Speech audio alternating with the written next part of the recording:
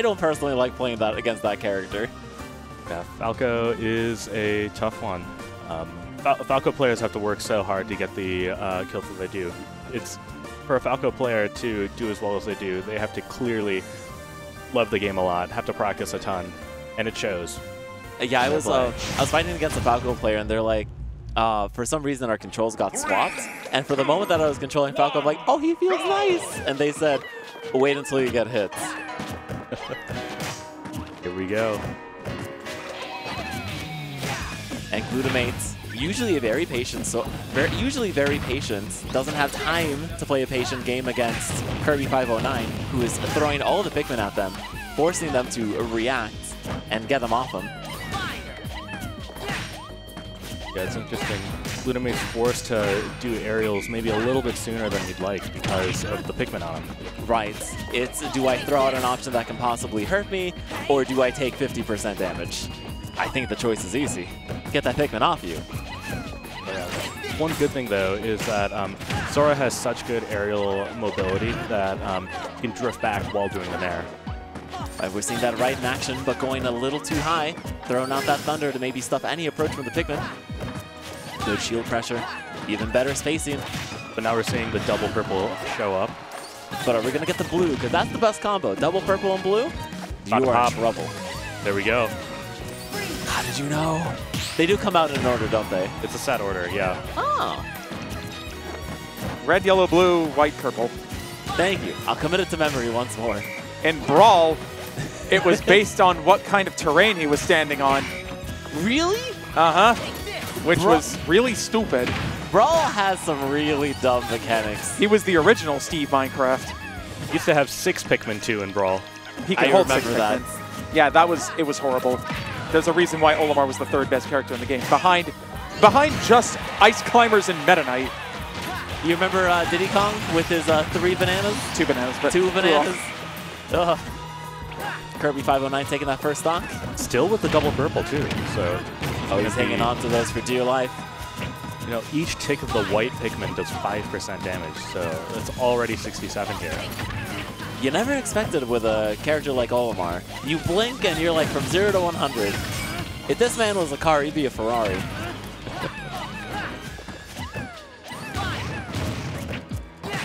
kirby509 making sacrifices he's willing to make.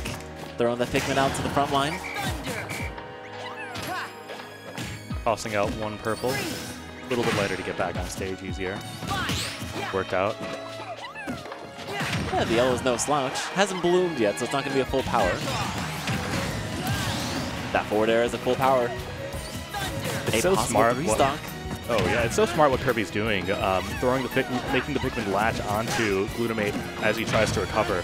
So it forces the upbeat to last just a bit too long and gives Kirby the room to get that fair, whatever he wants to do. Is he going to make it back? Oh yeah. Barely does. Glutamate so trying to just scrap over at the bottom of the stage, but finally gets that up air. The Pikmin extending the hurt box for just enough to take that. 84%, it's an uphill battle. Good shielding. Throwing out that Blizzaga like a shotgun. Missing every shot though. What kind of game plan does Glutamate need to do here? He's obviously a patient player, but patience is not helping him out when you're getting all these Pikmin thrown at you. Glutamate plays too patiently. Kirby's totally cool to just like hang back and just throw Pikmin. It's like, yeah, I can out-wall you.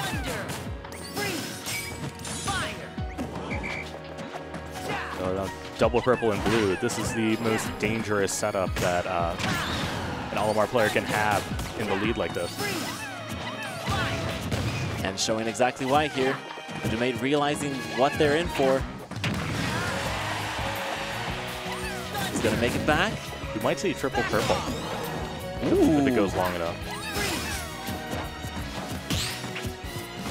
Good parry. Isn't able to capitalize. Purple tossing Glutamate off to the side though. That was a dangerous roll. No grab. Glutamate has no stage control. He has to get rid of kirby509 right now and then go for an early kill. the only chance he has in this match.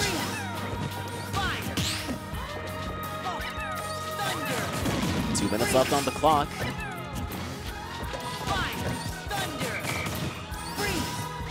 Kirby509. Yeah. Ooh. Alive? Other way. Triple purple, though. Triple purple. Triple purple. All right. Caught him. And fire, thunder. Glutamate hanging on to that for dear life. No, an untouchable situation. Yeah, Glutamate needs to pick it up just a little bit and start pressuring Olimar.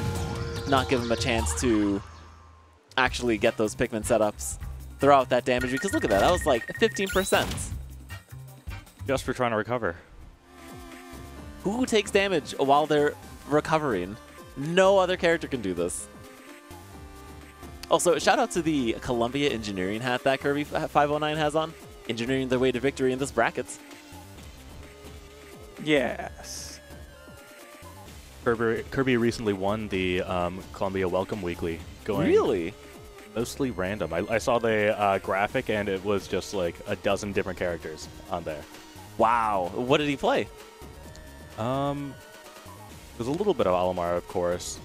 Game & Watch is also in the center. Pyramithra, Ridley, a few other sorties as well. I think I saw Crom on there. Ah. Full Menagerie. The Menagerie, ah. All right, we're going straight to Battlefield. I think this is a better pick. I think Glutamate has chosen well. Because Sora can follow up Olimar on these platforms. And I would say Kirby509, you know, has a few extensions themselves, but it's definitely going to be Sora's game plan to shark the platforms as much as possible and stuff any sort of recovery and stage control options. What do you think? What you said is exactly right, but I also think that Olimar has the potential here to do up smash, up air, up air. Hey, you know what? If you're spamming a move and it's working, you're spamming a mistake.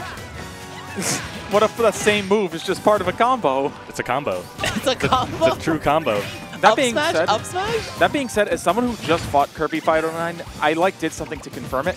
You can SDI up smash, up air to some extent. Like if you guys were watching, I kept falling out of the second up air. We did see that, and we think you were mashing like air dodge for like your life. I mean that too, but I was also SDIing. Oh, that's interesting. And I think it made an impact. I wonder if Sora's hitbox is thin enough to do that as well, though. He's a pretty lanky kid. Sora has his legs like constantly split apart for some reason, so no, he's wide. He has those bow legs. Real lack of calcium growing up.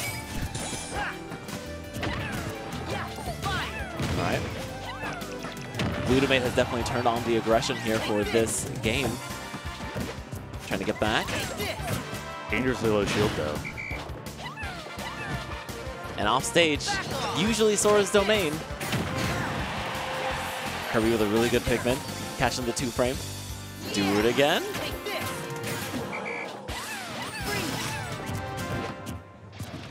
Kirby509 unable to challenge Sora off stage, but on stage? Not trying to pressure or press anything right now, just waiting for Glutamate to come to him.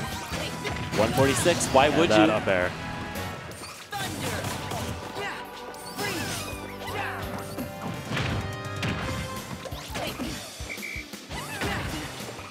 Kirby509 just accumulating resources.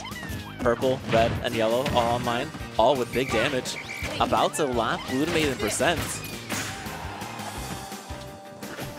Not quite. Yeah, still gonna make it back. With no Pikmin on board, that's the fastest recovery you can have. In this case, though, Kirby had one purple. Only one purple? Okay, so not the fastest. Not the fastest. That was the fastest, though. This is a fast reversal if Kirby is able to take this next stock.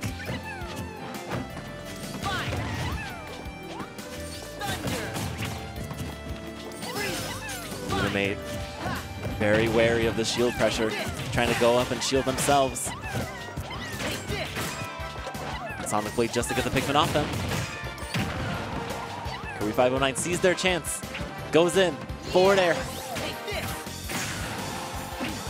That was good by Glutamate going high right there. Kirby did not expect that. Yeah, Olimar's got a big enough head that you can catch him trying to do that. I don't know about that roll, though. What was that? It just did nothing. It didn't even prompt the attack. It didn't even kill the Pikmin. Yeah, it just went Flew off. Just went flying through. Sometimes I always question myself and I'm like, is that counter still the best in the game? And then I see that I'm like, yeah, it still is. All things considered. All right, something interesting I want to mention because the buzz brought it to my attention. Yeah, when there is a Pikmin stuck to you, your jump squat increases by 2 frames. Really? I checked it to make sure. That is what happens. 5 frames to jump squat. Yeah. Dang. You could have 9 frames of jump squat. For good old cause. Who would want that? Okay. Getting some more percentage here. That was a 10% throw. Oh, because the white Pikmin was on him. Look at that. 4.5% every time. Still has purple on deck, though. Oh, no! They missed the jab resets. Glutamate again in a situation where it's do or die and misses the forward smash. Trying to go low. Link it back. Just barely. It warms my heart to see a Sora player have a little taste of their own medicine with going from one end of the stage all the way to the other underneath. It's like, yes, this is as annoying as you think with any other character. Olimar also kind of a sortie with those Pikmin. Yeah. Gotta be real careful. Has the range. He has 3 swords out at all times, and they all hurt. Recovering high on the battlefield stage, getting punished for it. That the fire, man. Oh, doesn't know it's best of 5. Oh, it's best of 5, yeah. Best of 5, everybody. No fist pound yet. Kirby509's being like, wait a minute. No. Get that frame 0 fist pump on deck. Get him out of here. So you went in, is trying to pressure here with the fireballs. But then as you see here, he's going on in, gets caught by the yellow Pikmin, and Kirby509 just jumps down, and then you get this forward no. Oh, I see.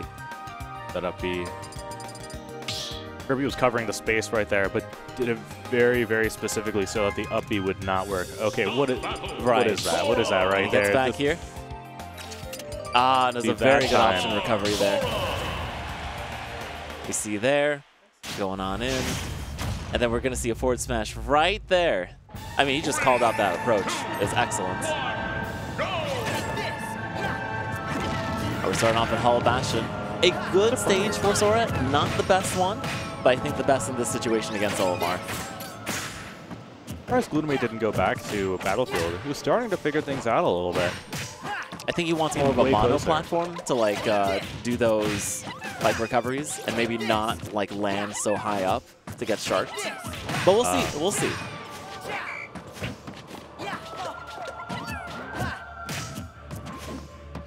Because the band stage, you remember what they were, right?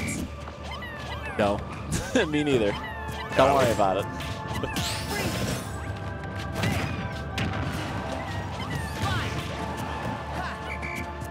All right. Glutamate really swinging the sword in the air, trying to get the Pikmin off. Kirby509 playing a patient game. Parries into an up smash? Disgusting. Enough, when Olimar charges smash attack, it doesn't actually change the amount of damage that the smash will do. It doesn't. No, it doesn't. It's a fixed amount. It's a fixed amount. It just depends on the Pikmin that's used. Does it still scale with Rage, though? Not even. It does. It does, okay. Well, the knockback does. Okay. Kirby does not, or Olimar does not have Aura. I'm starting to see what you mean by maybe this monoplat not being the best idea. Kirby is very comfortable just camping underneath that and waiting for Sora to approach. Go underneath, just shark if Sora goes above. Up smash. It will reach. At least the purple Pikmin will. Definitely will reach. Man, this is looking worse than Sephiroth in Kingdom Hearts 2. Sephiroth didn't bring Pikmin with him. Yeah, that's how he could have won. Sora, you're Double panting. I'm excited. Like a puppy. Oh my god, the trailer. I definitely know you're a a few big friends man. who- For you. For you.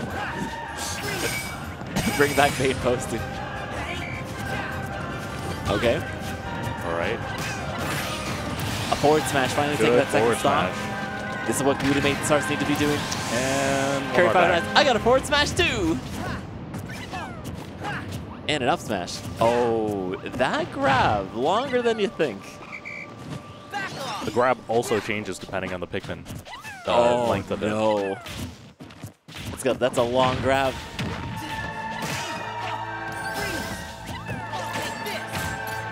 Really good burst option from Glutamate. Forcing their way in. Get that killed. Take note though, if you block Sora's up B, you have time to just get up there and up air him for doing it, as most characters. Ah. So do that. Good thing kirby509 can't hear you. No, Glutamate did it. Oh, Glutamate did it. Oh, okay. I'm just pointing out that most characters can do it. Ah. That shield is absolutely nothing.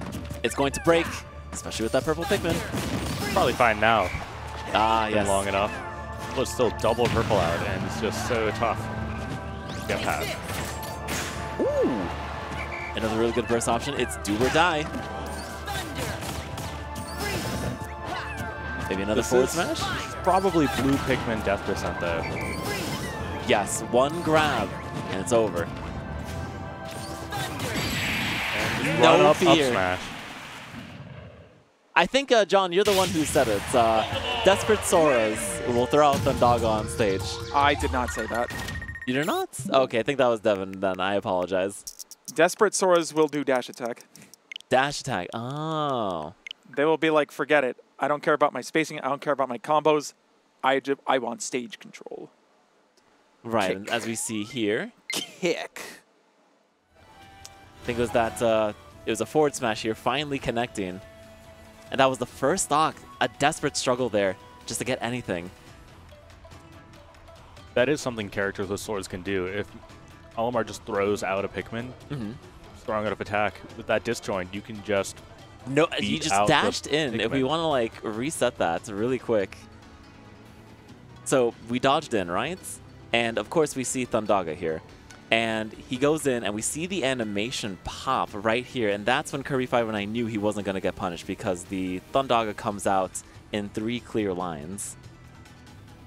So, you know, that was definitely a very, very smart play there by kirby509 to bring this set to a close. Next up, we do have Calipari versus Devin 3000.